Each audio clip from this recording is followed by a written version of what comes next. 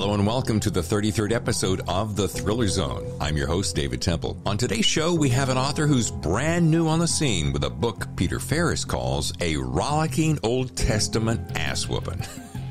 Mark Westmoreland shares a good many things, as well as bringing out the Southern boy in me. Hey, it's hard to talk to someone from Georgia and not bring out the North Carolina accent. Heck, let's just shut up and get to it right here on The Thriller Zone.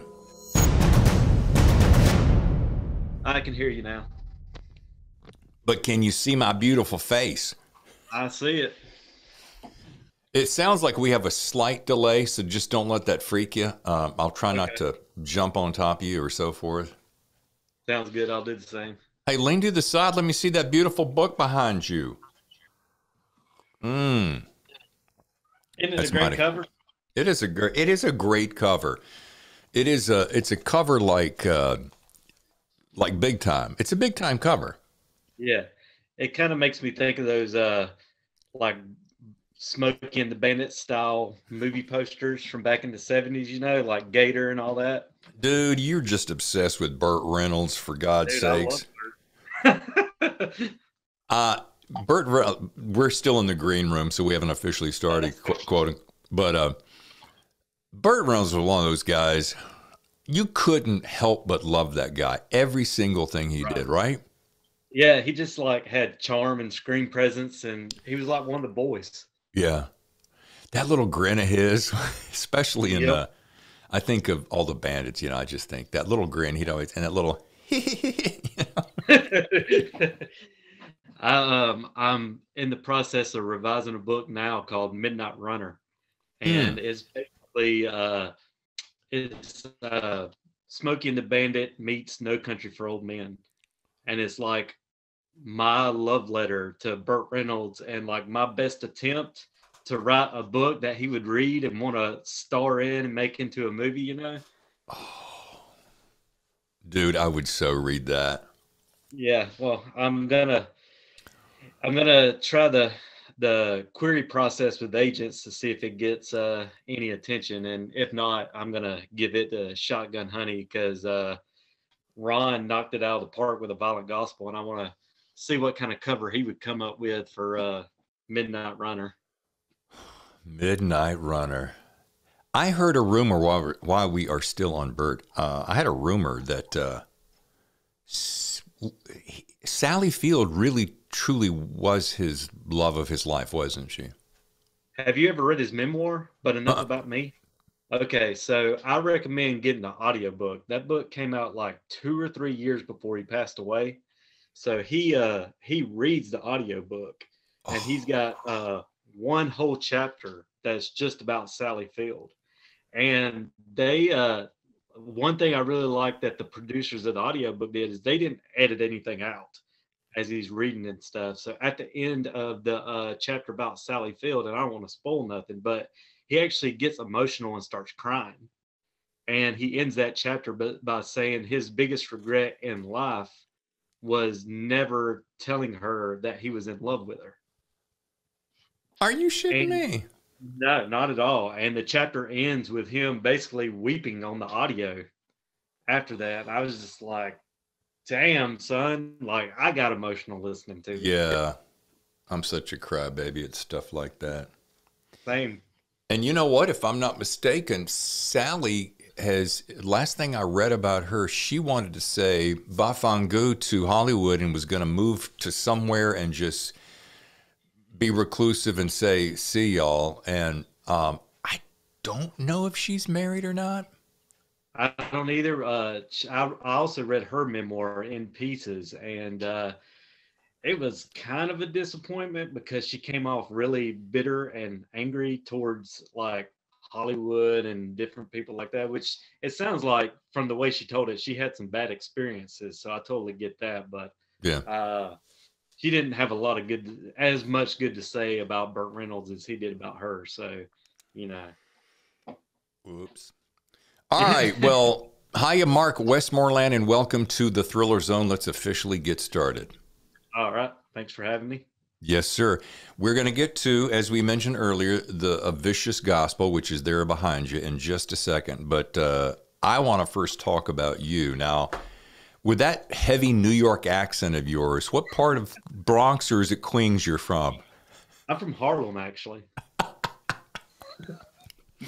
Perfect. Well done. No, you were born and bred in Georgia, correct? Yes, sir. So my hometown is about an hour and a half northeast of Atlanta. Oh, It's Stevens County. The city's Toccoa. If you've ever seen or read Band of Brothers, that yes. first episode called Curhy, the mountain that they run up and down, that's my hometown.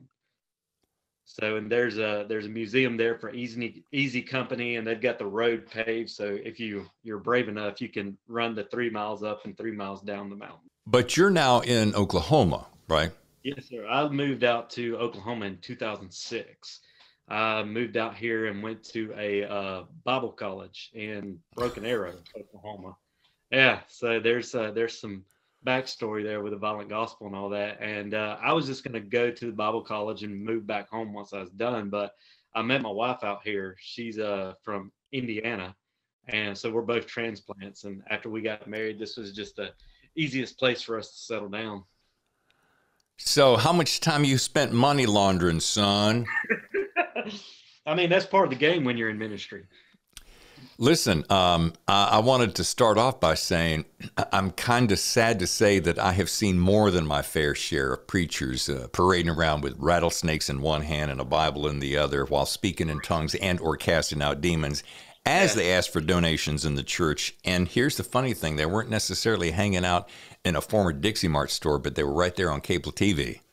Right, yeah. So the Bible college I went to is like really big in the Word of Faith movement. So you've got like the Copelands and Jesse Duplantis and Creflo Dollar, and that whole ring is very involved or has been involved with the Bible college that I went to.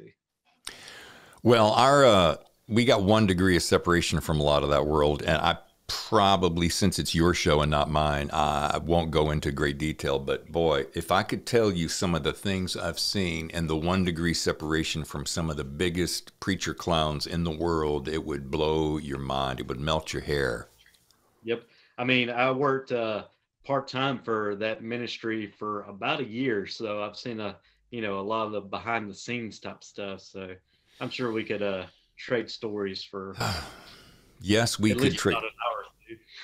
Yeah, and I don't want to be, this reminds me of a book that I've had about 10 years in the making. It's a nonfiction book that has to do with spirituality and religion. And I don't know if I've shared this with my audience, but I said that I would write it once my mother passed away because it would offend her too badly because she was quite a faithful woman and she has passed away recently, sadly. But so it's time to write this book. And when I write that book, I'll have you back on and we'll share some of that some of that laundry.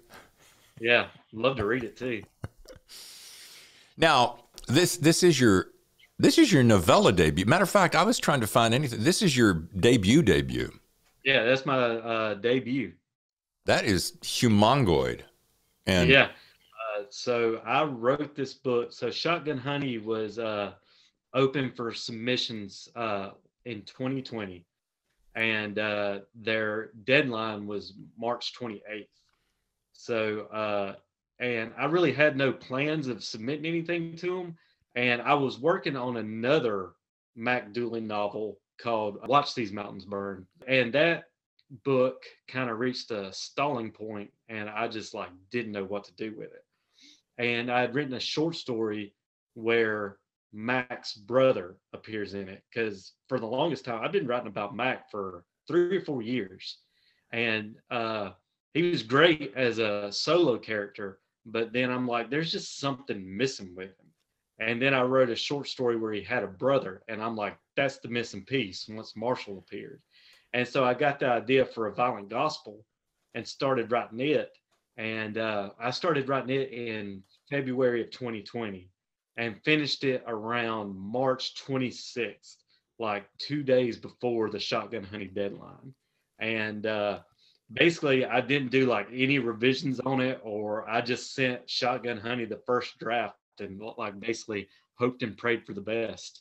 And they got it in March of 2020, and they Ron Phillips, the editor there, offered me a book deal over Twitter in September of 2020.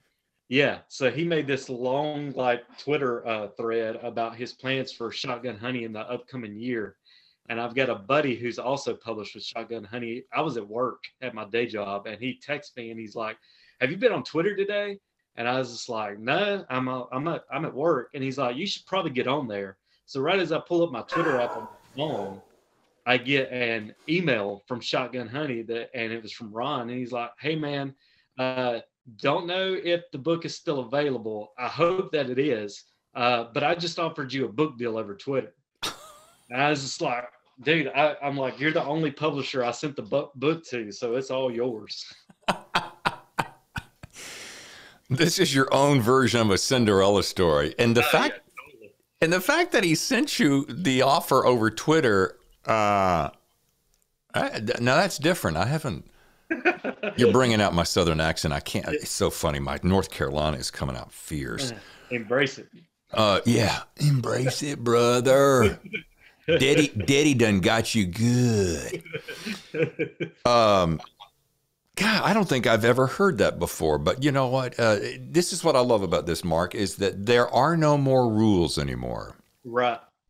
And as Wanda Morris said on the show this past Monday, forget the rules. Write the book you want to write, and if it's good and resonates with people, they'll pick it up. Right. I forget who it was that said it, but my approach is I heard this advice and I've always embraced it. Is like, write the book that you want to read. Like you can like study the market, see what's selling, see what it's appealing to general audiences, and you can write that. And I actually heard a story about a writer who like did all that stuff, found all like the things that the agents and the marketing people were looking for, and he basically created like a bullet point and wrote that book. And then when it came time for his follow-up, he didn't know what to write. And he was like asking for advice, and they're like, just be yourself. And they said that he put so much effort into appealing to the market, he forgot how to do that. Holy bones, that's hilarious. Yeah. And another thing I've heard so many people say, I think the last person I heard say this is either Paula Meunier, the agent, or Kent Kruger, the author, said, if you write specifically to market, the minute that the market shifts, you're on the shore because you're left behind because the market has changed and now you've written specifically to that. So I'm with you. And I've always said, just like you want to cook what you want to cook because people are going to go, wow, look at this, because you put all your passion and your attention and your focus and your practice into it, it's just logically going to be probably your best stuff. Right. And it goes back to that, the old advice of write what you know. Right. And I am sitting on a fence on that, tell you the truth, Mark. There is a write what you know, meaning, let's say, for instance, I know a little bit about guns and I know a little bit about action, but I'm not a Navy SEAL and I haven't served my country. So, right. But I have a great imagination, so I want to write that. But there are guys who really live in that world, so maybe they're better for it. However, if you got a great imagination, you write a great story. Yeah. There's always going to be an element of make-believe to it. That's why it's called fiction. Exactly. Yeah. Like, okay. I'm not a gun guy either, so I'm always like hitting up all my writer buddies, like, tell me what I need to know about this, or stuff like that. Let me back up a second, because tell my audience who doesn't know who Shotgun Honey is and Down and Out Books. Who are they? What do they do? So Shotgun Honey is an online magazine and publisher. They publish flash fiction, 750 words or less. And so that's how I started my relationship with Shotgun Honey, is by submitting flash fiction to them. And they're not an easy magazine to get into. So like once I first started writing crime fiction, like my big goal at the time was to just get a short story published with them. And I think they probably rejected like 8,000 pieces before I finally got a story. And I'm exaggerating, but they rejected basically everything I ever wrote. Okay, now wait a minute. Let me back up a second because this is Okay. your novella, so or this is your debut. So you have to have written something before somewhere that you didn't just come out of nowhere, and this is your very first attempt. So tell me about this 8,000, and you said it wasn't real, but what? So I've How many did you really submit? so as far as like short stories, I've had like 9 or 10 short stories published. Okay, And with Shotgun Honey, I probably submitted, I don't know, uh, I probably submitted about 10 pieces with them, and they've ended up publishing like 2 or 3 of my stories, my short stories. And they, as far as like novellas, like that's the only thing I ever submitted to them was a violent gospel. And but I've got like probably 7 novel length books that I've written that are just I trunked them because I just didn't think they were good enough to get published, you know. okay, Not but all of them in one way or another. all right. But if you were to take your favorite of those seven, we'll make this up. You took favorite of your seven. Somebody at Shotgun Honey, do you have enough of a relationship that they would go, well, let me see what you got, even Oh though yeah, they're flash only? right. Yeah, Ron, the editor and owner of Shotgun Honey Books, me and him talk pretty regularly, almost every day. And if I had something like that I wanted to shoot his way, then just like, what do you think of this? He would look at it, and he like would probably be interested in any of the novels that I've trashed, just to see if there's something there that's publishable. But I really don't think any of it's like up to the standard of violent gospel. Okay, fair enough. All right, let's talk about this dirty preacher and his handful of dimwits. And did you did you know characters like this growing up, Mark? So I was raised Pentecostal, and Oh, yeah, you did. so yeah, I've like the very first Pentecostal church I ever went to was probably it was in South Carolina, and it was basically like Southern Baptists with speaking in tongues. It wasn't like super charismatic or like you'd always have like the old timers there that would talk about the old Holy Ghost services where people would dance in the aisles and run on the pews and have like pray for people's healing and all that stuff. But Yeah. you never saw any of I never saw any of it while I was going there. And then we moved on from that church and started going to a mega church in Greenville, South Carolina. That was like on the opposite end of the extreme where they were really charismatic. They had like a rock and roll band leading worship, and it got pretty wild sometimes. And I had a minister friend there that got me turned on to the Bible college that I ended up going to. And the Bible college that I went to is Pentecostal, and it got they get pretty wild there. So yeah, I've and you get all kinds of like when you're in that and you're around all kinds of different types of characters anyway. Right. And so like Randy Jessup, the preacher in A Violent Gospel is kind of like a combination of like the minister from that mega church I went to in South Carolina, and then just some different personality traits of like some of my classmates from Bible college. All right. Well, you're reading my very next question because I said your pastor Harper Llewellyn is quite the character in a lot of the like some of the preachers I know. So Yeah, who did you base him on? So you just answered. That's perfect. I do right. like the fact this is so funny. This is what got my attention. By the way, when I was hanging out in Pentecostal circles for a very short time, we called them chandelier swingers. Yeah, get that every now and then. Yeah. But what caught my attention was the fact that he has got quite the healthy command of the Holy Scriptures. Right. Yeah, and that's like that was like when I first wrote like the first draft of the Violent Gospel, he didn't really throw around scriptures like that. It Hmm. was just like these like semi-religious like quotes and sayings and stuff like that. And I started thinking about when I was in Bible college, and everybody had their scriptures, and like you'd get into debates and stuff like that. And they would just like, we basically did our best to memorize the book. And I'm like, if he's a minister, he would use scripture against people and basically use it like a weapon. And so I wanted that to be like an aspect of his character, like where he manipulates and, gets people to do his bidding because he's in command of scripture like that. Yeah. So I want to, if it's not too personal, I do want to drill down. How much of that world do you still, let's just use the word embrace?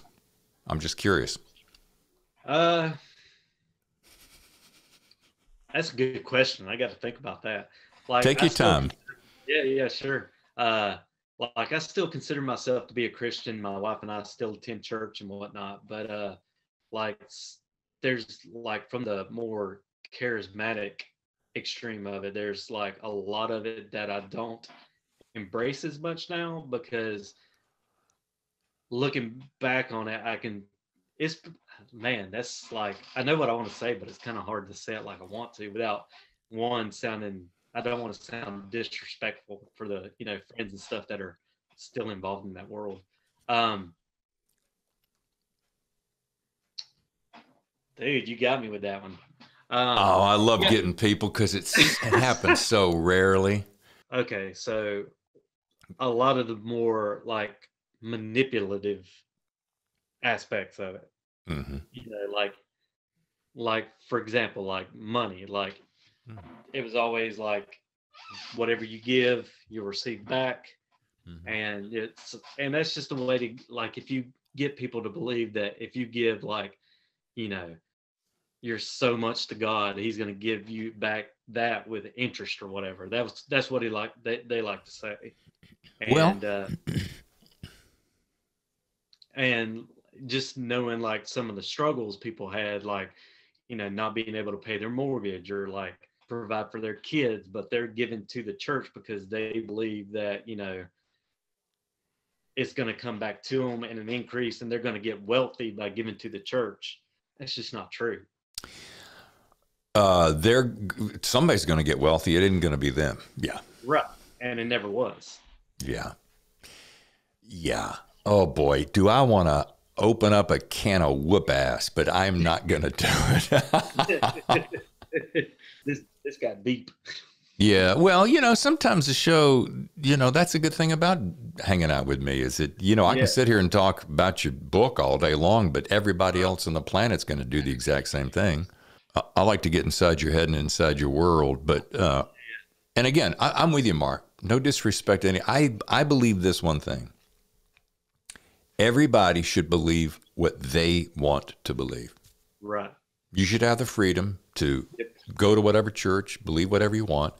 And if I don't believe your way, Mark, you should look at me and go, okay, cool, be on your way. Just agree to disagree. But exactly. But the people who, and there are many people out there, and I'll say this very succinctly, believe that their way is the single only way and every other way is complete blasphemy. I got a little problem with that. Yeah, same here. All right. Well, the book is fun. It's a novella, so you can rip through it pretty much in one sitting. Let me see here. It is 150 pages. 130 pages. And you're going to get a little gospel in here. You're going to get some violence, but you're going to get some good God's word in it. Actually, it is a great little testimony, if you will, borrow the phrase, that you do have scriptures in it. So there should be.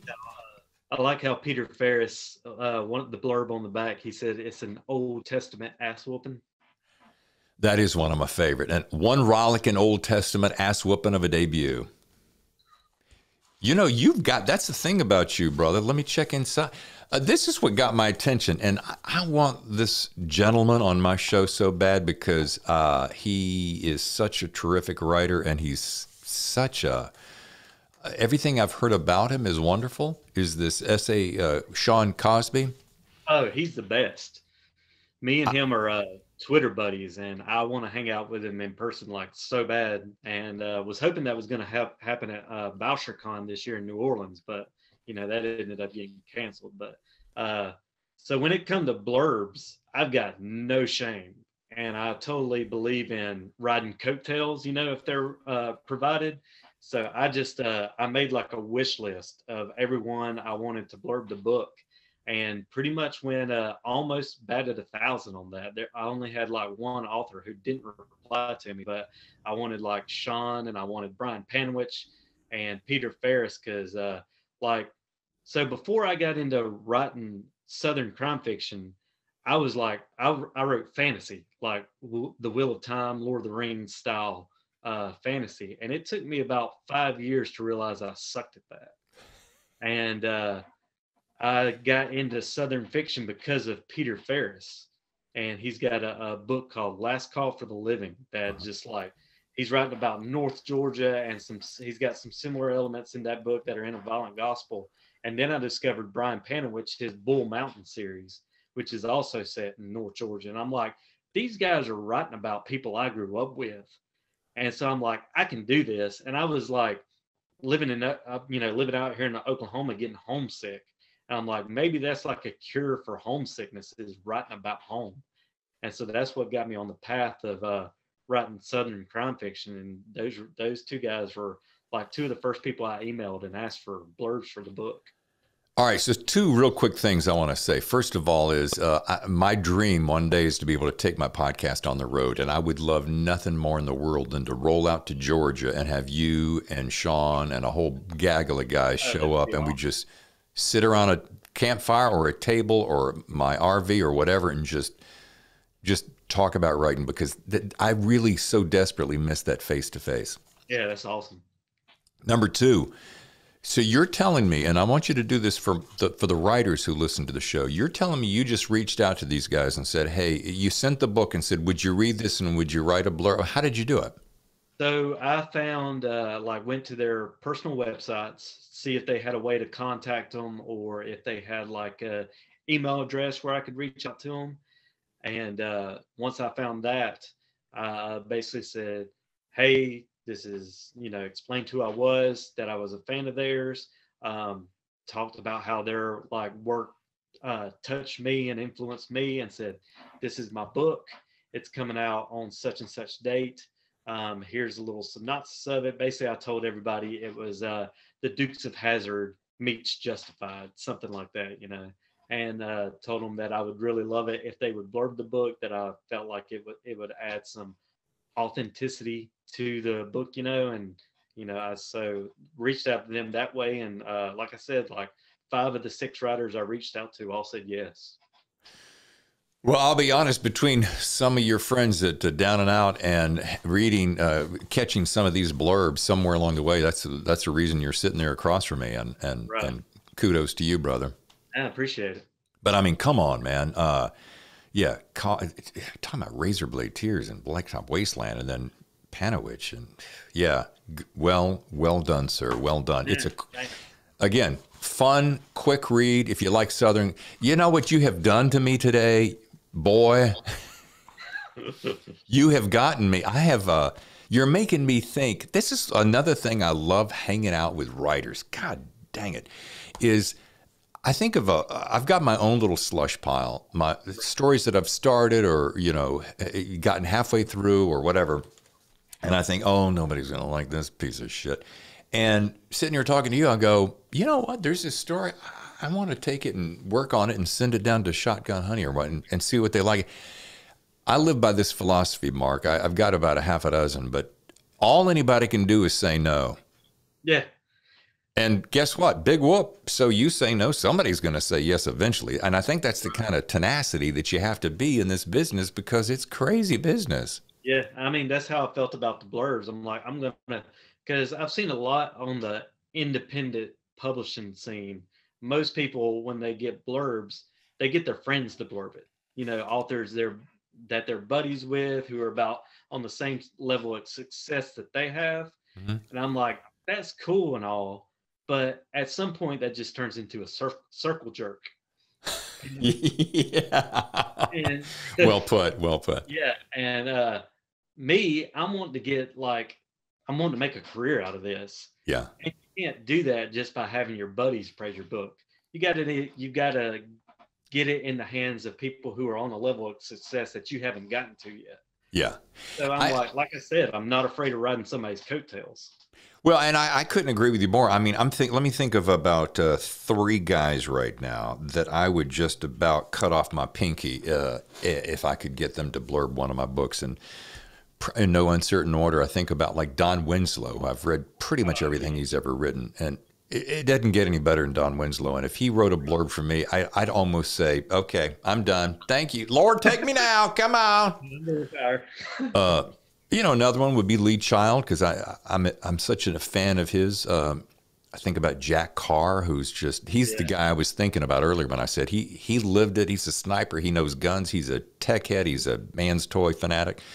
But I'm gonna encourage my listeners to do exactly what you do and what we both in our hearts want to do, and that is just reach out and ask. And if they say no, move on. Right? Ain't gonna hurt you. Exactly. We're going to take a very short break here on the Thriller Zone, and we come back. We're going to do our rapid fire questions with Mark Westmoreland, and this is going to vary off the pass than it generally does. I'm usually more serious, but today I knew I was going to have some fun with Mark, and we're going to see what he's made of right after this. Don't go anywhere. Hi, Dave. It's Dave Darling. I just wanted to drop you a note to say, really enjoying your interviews and your show. Love the guests, and I'm learning a lot as well. I'm also looking forward to being on your show in the new year. I can't wait. Hope things are going good, and I'll talk to you later. Bye for now. Thanks for those mighty kind words, David. And if you'd like to share your compliments, gripes, or suggestions, just go to thethrillerzone.com, click on the red Send a Voicemail button on the right side of the screen, and speak your mind. All input is welcome, and if chosen, will be shared with our audience. Thanks again, David. Hey, y'all. If you're sitting in your Trans Am listening to this podcast right now, it's the Thriller Zone with David Temple, and I'm Mark Westmoreland, author of A Violent Gospel. And now back to the show. You were talking about your wish list of people you want to blurb your book. That's me with Ace Atkins.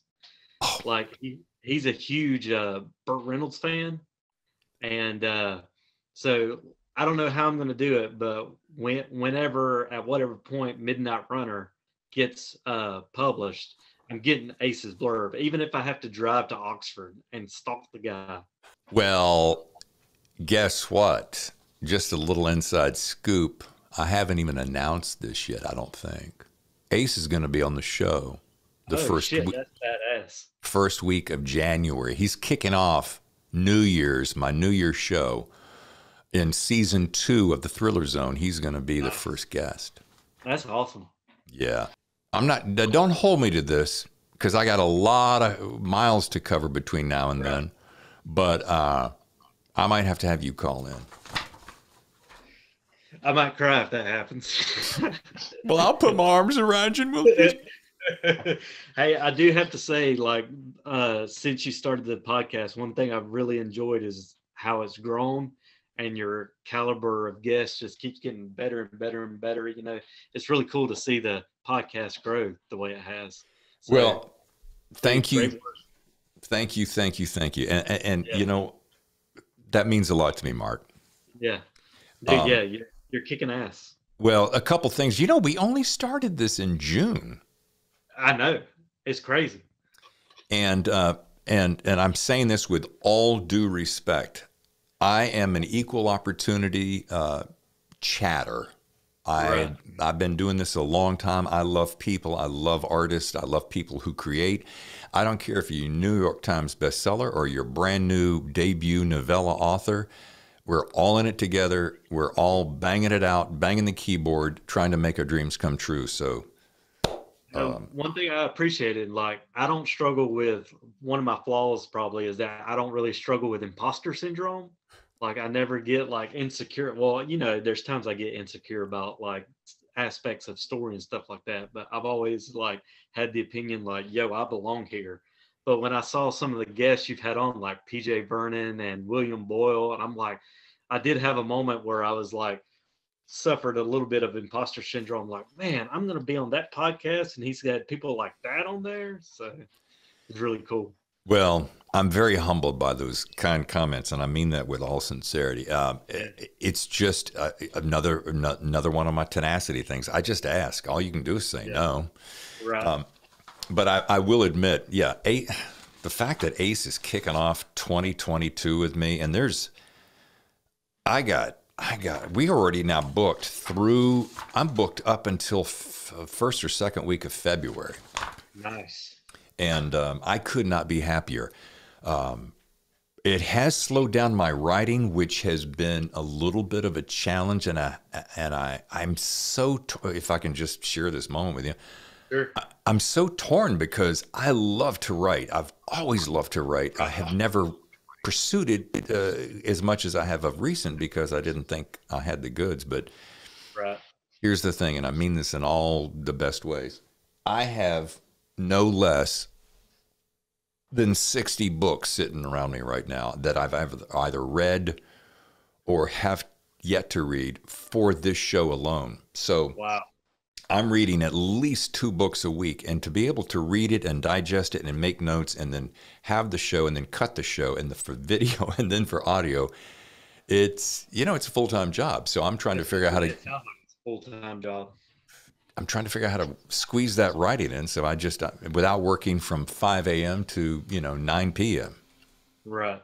Anyway, it is time as we begin to wrap the show. Mark Westmoreland is our guest. It is a violent gospel, and it's time for rapid fire questions. I'm going to warn you.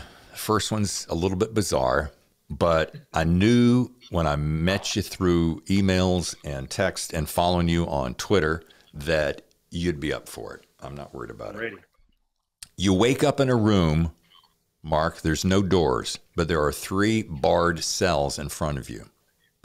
In the first cell, there's a hungry mountain lion. Okay. In the second one, there's a pile of enormous snakes. And in the third, there's an angry ex-girlfriend carrying a shotgun who's got evil on her mind. Now, in 30 seconds, someone's going to say over the speaker, one door is going to open, but you get to choose which one. If you don't choose, all 3 will open, and there's going to be quite an ass whooping. Which one of those 3 doors would you choose, and why? Okay. With the mountain lion, is it a cub or is it full grown? It's full grown, and it's hungry. Okay, then I'm taking the angry ex-girlfriend because I feel like I can charm her out of the shotgun. Yeah. All right. Very well done. All right. Now, number 2. I'm sad to say, Mark, you've died and gone to heaven. Okay. But when you reach the Pearly Gates, St. Buford says you can't get in just yet. No, you got to go back as Pastor Burt Reynolds and preach the good gospel. What kind of church would it be, and who's going to be your sidekick? Oh, man. Well, if I'm Pastor Burt Reynolds, obviously Snowman is going to be my sidekick. And you said, what kind of church is it going to be? Well, it's going to be the Bandit Worship Center. And we're just going to watch Smokey and the Bandit every Sunday morning at 11 a.m. And all donations will go to good causes that have nothing to do with your church, right? Exactly. All right. Number 3 is actually more serious. When you're not watching the Georgia Dogs play football, what are you reading in your spare time, and what music is playing in the background? So I'm a huge Allman Brothers fan. So I've probably got Live at Fillmore East on. My wife and I actually just flew home to Georgia and hung out in Athens for the weekend to go see one of our favorite bands called the Dirty Guv'nahs, GUV'NAHS.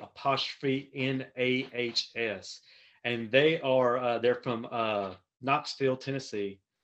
Imagine if the Rolling Stones recorded Southern rock with a little bit of Memphis soul mixed in. Oh, boy. As far as what I'm reading, so yesterday I just finished reading Tomato Red by Daniel Woodrell. And today I started Pride of Eden by Taylor Brown. It's got some elements of Tiger King in there. He's one of those writers that he's so good at what he does, it'll piss you off a little bit because it'll have you want to do that too, but you know you don't have the talent to pull it off. Kind of like some of Cormac McCarthy stuff. Exactly. Like everybody wants to imitate Cormac McCarthy's style, but you can't do that because you're not Cormac McCarthy. And so that's like Taylor is always like he's got a new book coming out called Wing Walkers, and William Faulkner is one of the characters in the book. And I'm like, I would love to write a book with William Faulkner in it because I love William Faulkner, but I'm not a good enough writer to do that. Basically, I'm going to write stuff where I like rip off the Dukes of Hazzard or rip off Smokey and the Bandit, something like that, you know? I guess my best piece of advice is just stay in your own lane, you know? Exactly. Find out what your signature, what that thing is makes you Mark Westmoreland. Right. Find that thing that just is completely unique to you. And look, we all know that you can borrow things from other writers. You can borrow nuance. You can borrow pacing and things like that. You can borrow tiny little things. You just don't want to copy people. But we're all borrowing from anybody who says they don't borrow something from somebody is just lying to you. Yeah, exactly. Yeah, there's I'm in my element when I'm writing about trailer parks. You what? I'm in my element when I'm writing about trailer parks. I think that's one of the reasons I loved and still love, because it's another season coming, of Ozark. Yes. Because first of all, Jason Bateman's one of my favorite actors of all time, and he's a great director. But the characters in that trailer park, I mean, I grew up with people like that, and they nailed it. It isn't a caricature of some of those folks. It is them, and it's real. So yeah, stay in your own lane, be your own thing. Yep. And Mark, I got to tell you something, dude. This book is it's fun, it's gritty, it's nobody's going to get hurt. It's not going to take you. It's not War and Peace, and you can enjoy it. And I wish you humongous success, brother. Appreciate that. And if anybody wants to learn more about you, you can go to Twitter. It's Mark, y'all. Yep, you'll find me hanging out there talking dogs and Atlanta Braves during baseball season, and every now and then I'll throw out some Burt Reynolds. Yeah, I went looking for a website, but you don't have one, do you? No, that's one thing I need to do is get a website developed. I'm just lazy when it comes to that stuff. Dude, we can get off microphone and I can give you a couple of real tips. I spent about 20 years building websites, and I got a pretty good idea how those work, and you can do it for not terribly expensive and get yourself up and running. I appreciate that. But seriously, once again, folks, it's Mark Y'all at Twitter, and he'll have a website very soon, but you follow him there and you'll get everything you need. And once again, Mark, thanks for your time. I appreciate it. Yeah, thanks for having me, David. Thanks again for hanging out, Mark. You're going to do great.